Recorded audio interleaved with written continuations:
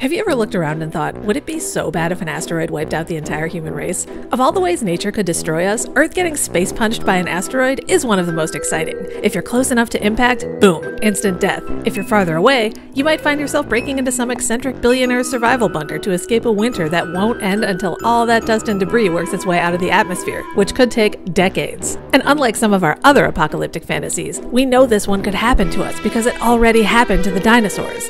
But as fun as it sounds, it's not very likely. Asteroids hit Earth all the time. Well, meteors hit Earth, but a meteor is just an asteroid that hits Earth. Sorry, it's confusing. The video that's been scrolling in the background shows the destructive force of every meteor strike since 1993. The biggest boom was as powerful as 450 kilotons of TNT, and we're still here.